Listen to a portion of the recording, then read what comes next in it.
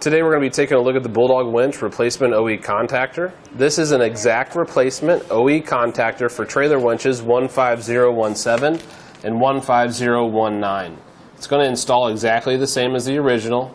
You'll notice that it has the sticker right here that indicates color-coded posts, so that's going to make connecting your wires very quick and easy.